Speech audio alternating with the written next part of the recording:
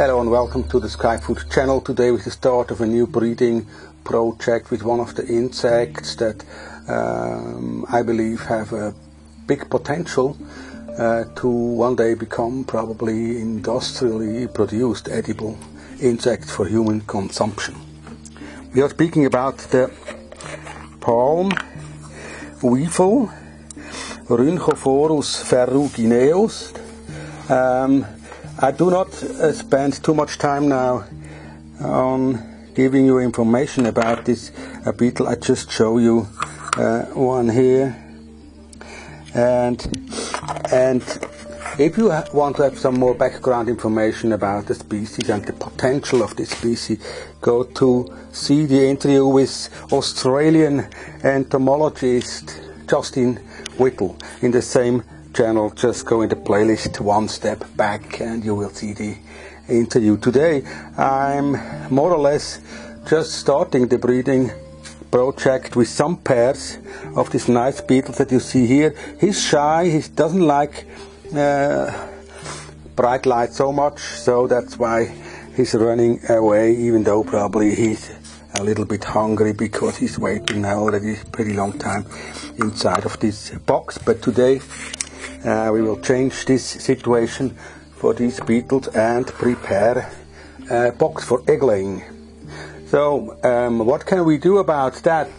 From what I heard, it would be good to make a combination of substrate. So as you can see in the video about the breeding of the palm weevil in Chumpon in Thailand, they normally use rice husk mixed with pig feed, mixed with molasses, and of course mixed with coconut.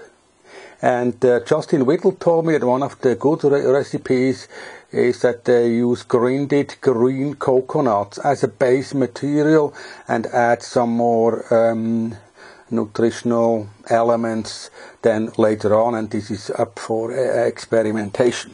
I just show you what I did as a basic material. I mean, the good thing about the palm weevil can be that we do not have to give the palm weevil a food that is also staple food for humans. So if he's eating residues of coconut production, like also the residue of the coconut fiber material, you can buy it in blocks like this. If you put some water to it, it has a pretty good consistency that keeps a lot of water. Then this is one of the things that I put in. The other thing is flake soil, that's fermented sawdust material. And then I put in the residue of the beer production. It has some interesting protein content and also, of course, a bran, because bran not only has some carbohydrates but also a lot of important minerals that could be used by the larvae to grow fast, and hopefully that also the adults like to put in a lot of eggs. And then, yeah, of course, this one, coconuts. So where can I have it? In Switzerland we don't have trees where coconuts grow, but we have some Asia shops that sell coconuts just for drinking like this.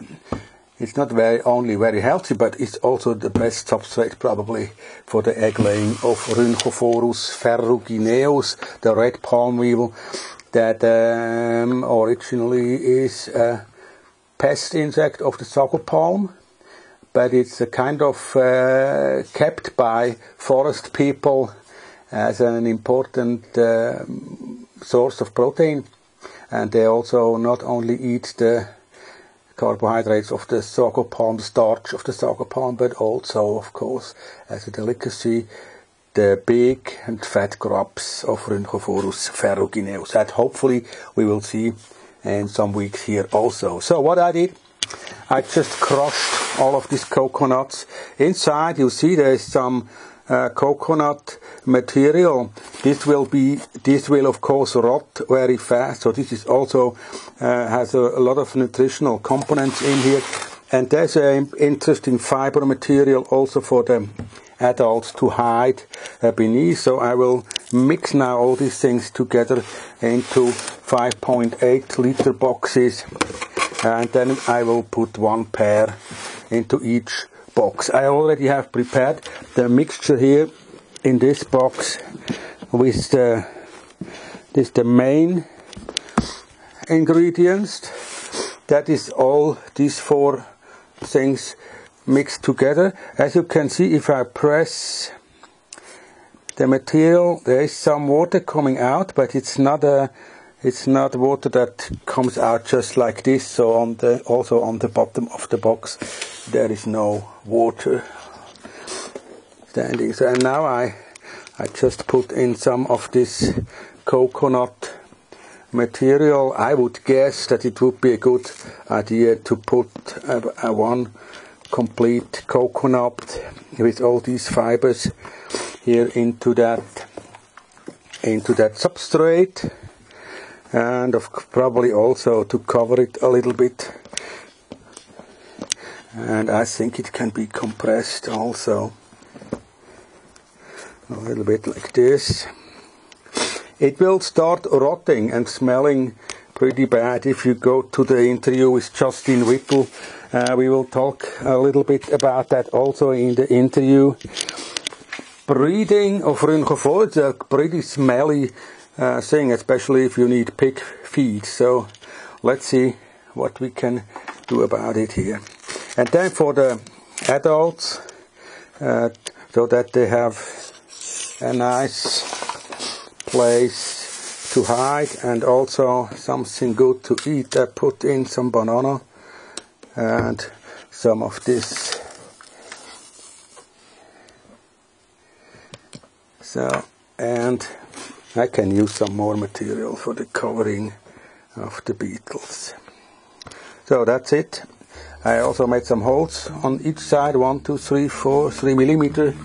A little bit aeration also in the lid of the box. There are some holes, 2, 4, 6, 8 holes for an aeration on the top. And now of course we need the beetles. So where are they? Here are the females.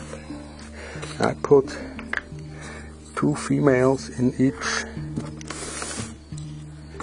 box. They're really nice beetles. Look at them. It's a really pretty one here. One is there.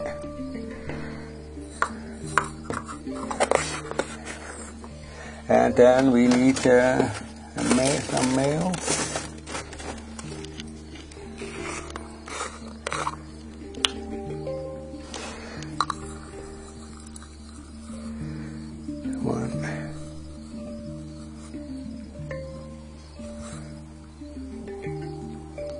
I think I put 2 males also in here as well. Good. Now look, it's the first pair here of Rhynchophorus ferrugineus. Let's hope they like the substrate that I have prepared here. And now I go on with the other 5 boxes. And I would guess that in around 1 month or 2.5 weeks we can have a first look whether something happened inside the boxes for the eggling of Rhynchophorus ferrugineus, the red palm weevil. Thanks for watching.